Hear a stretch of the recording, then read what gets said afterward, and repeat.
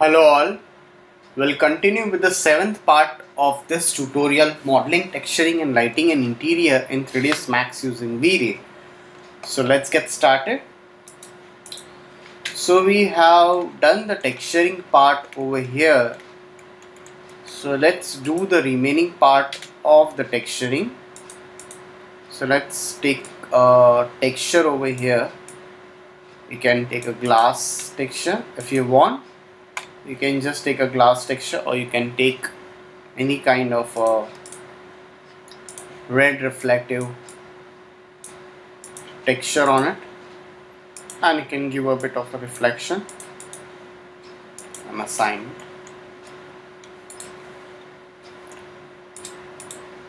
Also over here you can give some kind of a light brownish texture over here. Okay, so now we'll create a small kind of a window over here from which a light can emit. So we'll convert this into editable poly and we'll add a loop over here. Let's add 2 loops over here, and let's add 2 more loops over here.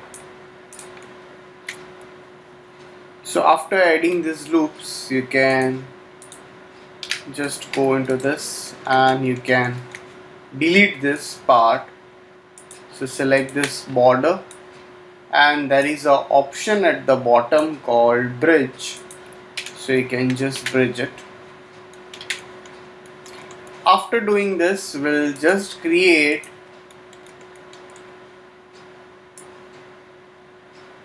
a kind of, we'll create this near the windows,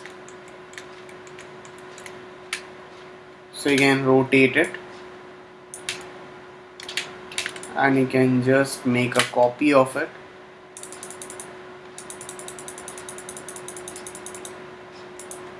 Just click OK.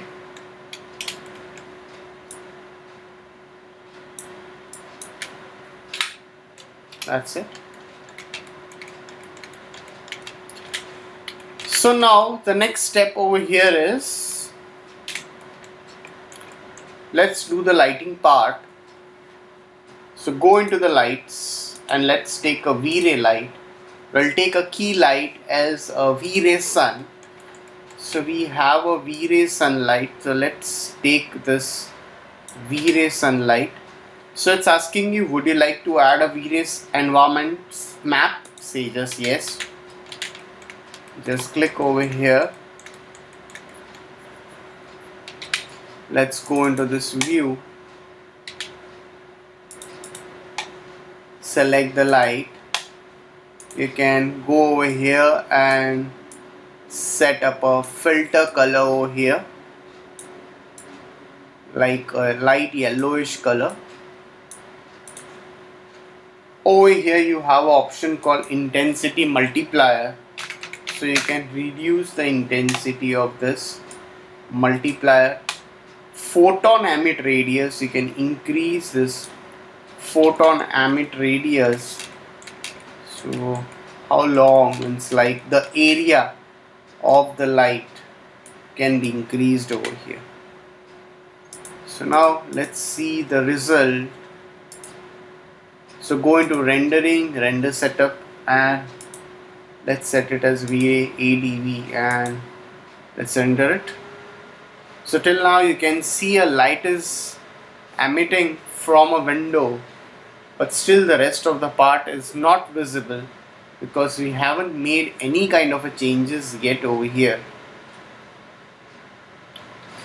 So the next part over here, let's take one more light, a V-Ray light, which could be a supporting light, which we will emit from this direction.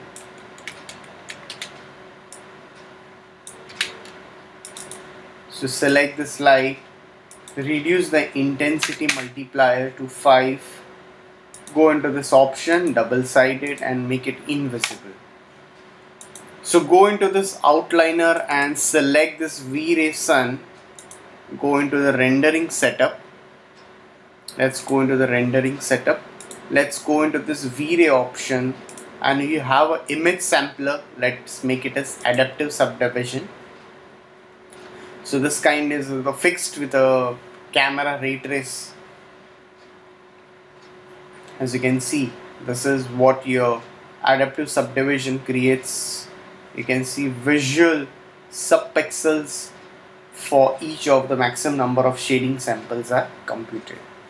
So let's keep it as adaptive subdivisions. Let's go down. We can take this as Catmull room. The Catmull room is a 25 pixel filter with pronounced edge and enhanced effect. So let's keep over here as a filter, as a sampler. Go into this. You can use a lock noise patterns. Go down. You have GI environment reflection. You need a environment reflection. You can use this option over here. Let's go into this GI, that is a global illumination. After going into this global illumination, you can activate this option, the primary engine, your bounces, the light. So you can keep it as iridescent map, and you can take it as a light cache, the secondary engine. And into this iridescent map, this is a method used for the bounce. As I told you, the primary bounce and the secondary bounce. So over here for the current preset, let's keep it as a medium, and you can increase the subdivisions to 150 and 50. That's it. So let's render it.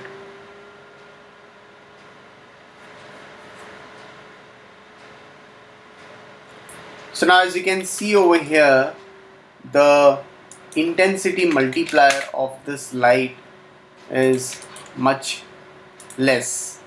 So you can increase it.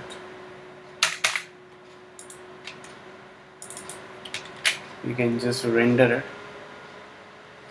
So now as you can see, the light is emitting from the window.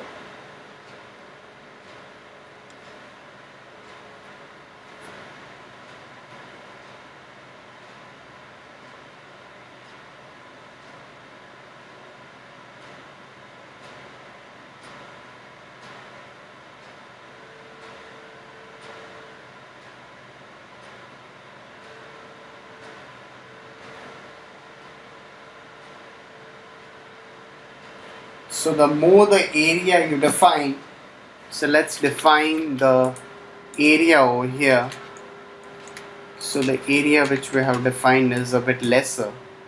So you can increase this area which we have defined like this.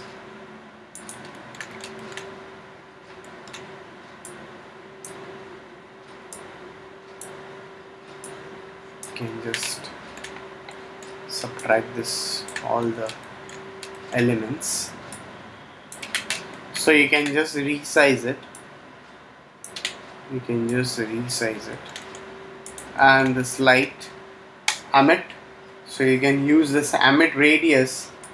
You can reduce this emit radius, but still you can increase a bit. And intensity multiplier, you can give it as 2 and just render it. So now as you can see, the light which is emitting inside the scene is too much. So let's reduce it to 1.1. Go into this camera view and use the shift key option. Still the light is more, you can reduce this light a bit.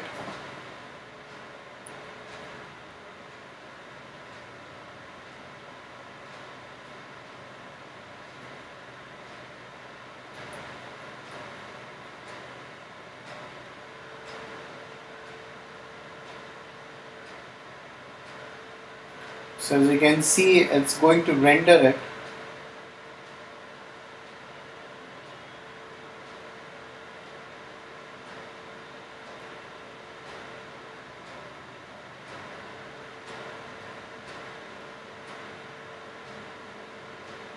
If it is required, you can increase a bit of the wall height over here. If you want to increase the wall height, you can easily increase it. The area still needs to be checked over here. So let's go into the perspective view, into the side view, and shift this area a bit on the top and shift this over here like this. So now you can see this area, the wall has been shifted a bit higher, and the sunlight, you can reduce this photon emit radius, you can reduce it, and you can reduce this 0.6. Go into this camera view and render it. Okay.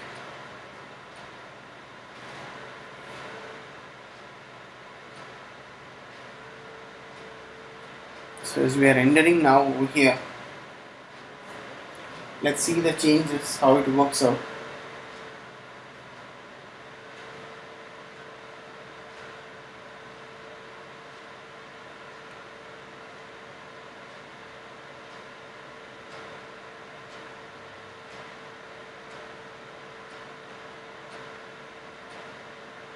So it might take some time.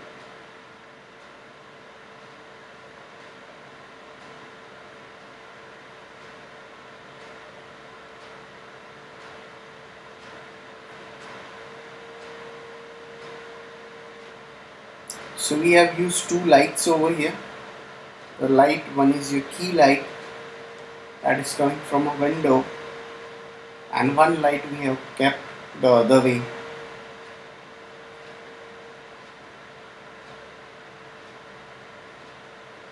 So if you want, you can shift the scene a bit inside.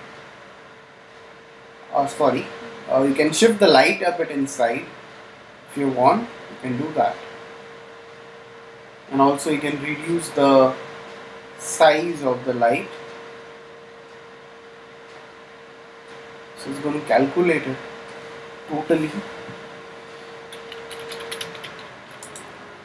So let's see how it works.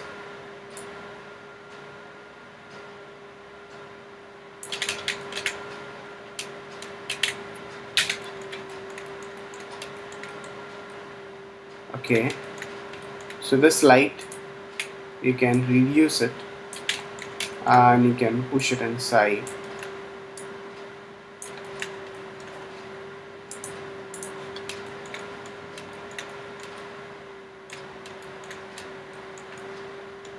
So as you can see over here, we have not rendered it yet, but the light which is coming from a window is affecting this area over here.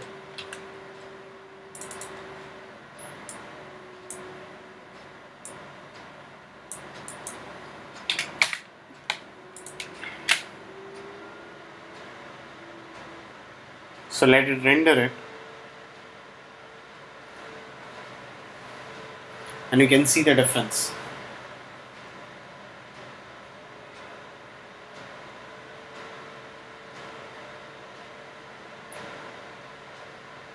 You might see the difference.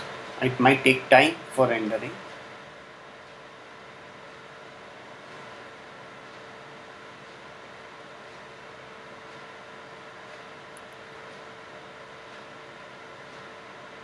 You can add some reflection on the flooring.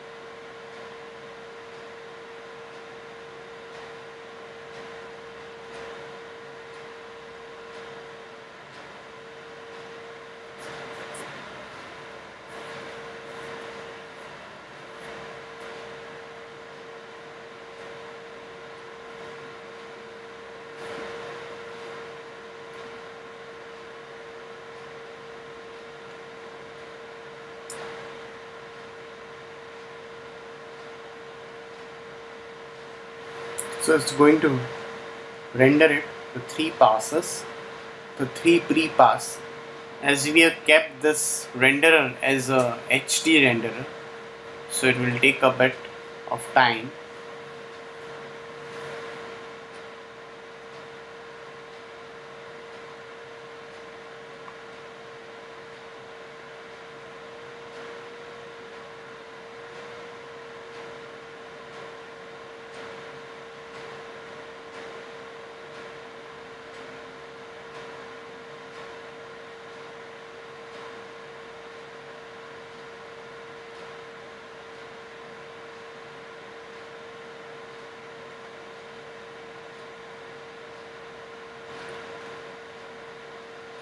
So sometimes if you keep the reflection more, so you know, the due to the light bounce, the area which is besides the reflected material, you might get, you know, on the particular object.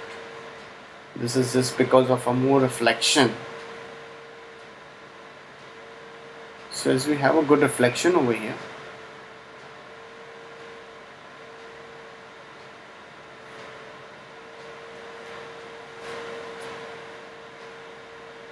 we can reduce the reflection over here also.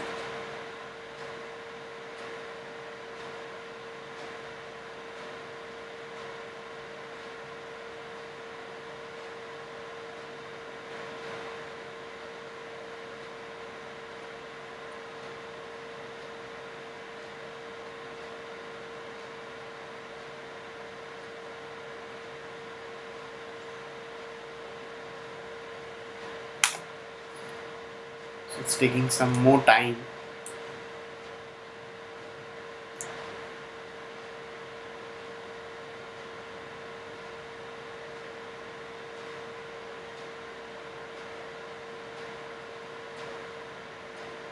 So after this, it is going to clear all this small pixels. The jittering will go off over here.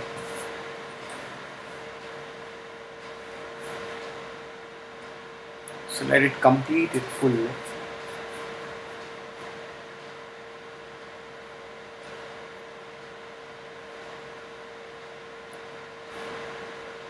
So we still have some more lighting to be done on the lamp part.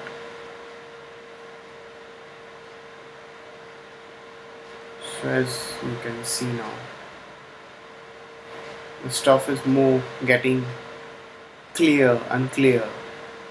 Clearer and clearer.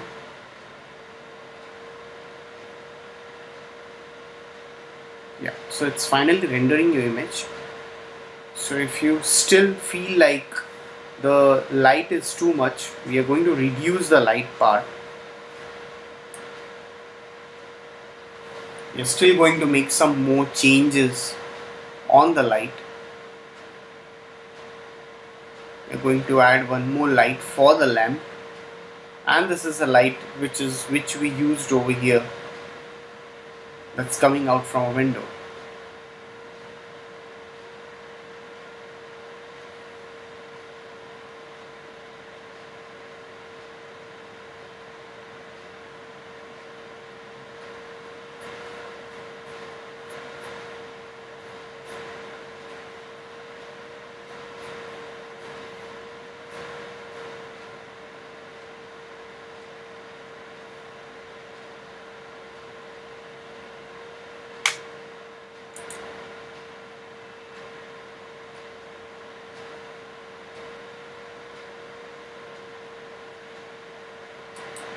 Okay, so the ceiling is too reflective, so we still have a lot of stuff to be done on this. So we'll continue this in the next part. Till then, thank you.